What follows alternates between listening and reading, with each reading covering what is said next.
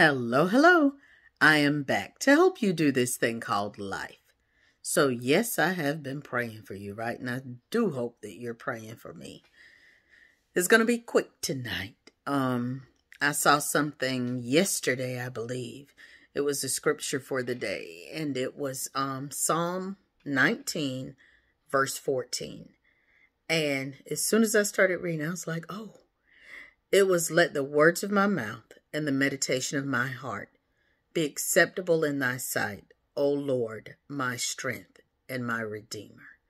And I remember that used to be a benediction that we would do at my old church, where I grew up.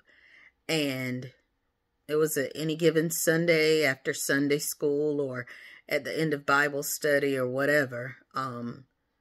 We would do that.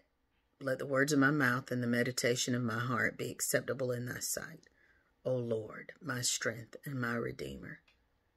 And it was just recited, rehearsed for me anyway.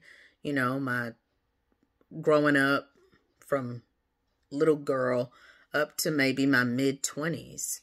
But when I read it yesterday, it wasn't just something I recited. I really thought about that thing. And I do. I want the words of my mouth. And I want the things that my heart meditates on. I want those things to be acceptable in the sight of the Lord. And I'm trying to make more and more of a conscious effort to make sure that it's done so. I want my words to be right. I want my heart to be right. And so that was just something, I don't know how many of you grew up reciting that, but I want us to make it more than a recitation. I want it to be truly a declaration. I want it to be a proclamation.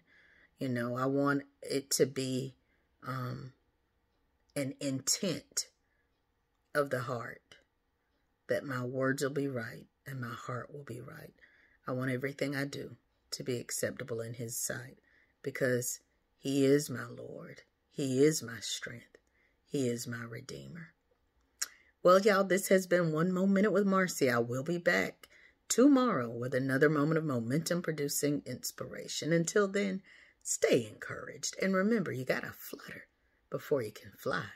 But flying is in your future. I love y'all.